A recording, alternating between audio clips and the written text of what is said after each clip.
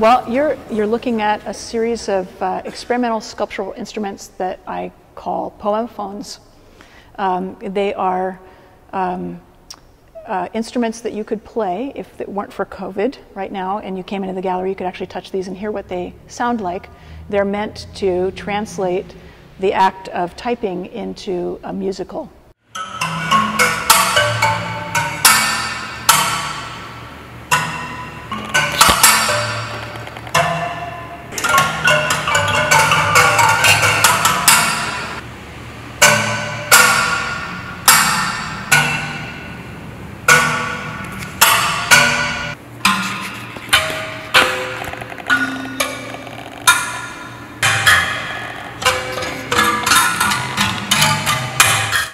I'm interested in acts of translation, what happens when text is interpreted by different people, different individuals, what it might sound like if it's released from the confines of language and becomes something that's more like singing or something that's more musical.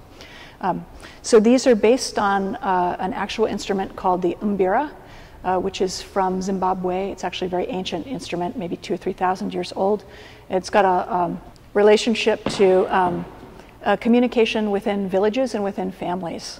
I got really interested in the tuning systems, which are not based on Western tuning. They're based on what's called outlaw tuning, which means that the intervals between tones are not regular. So if there are, as in the case of an old mbira, 26 keys, the tonal shift between each of the 26 keys is not regular. It could be just about anything in terms of a shift from one tone to the next. So I used that to replace the 26 keys of a typewriter keyboard with notes or planks that you can plunk. And those intervals I have tuned relative to a collaborator for whom I've made the instrument. So each of these is tuned to the voice or the aesthetic of a musician or a writer or another artist that's willing to collaborate with me and compose.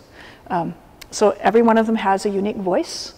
Some of the voices are more melancholy, some of the voices are more bright and high.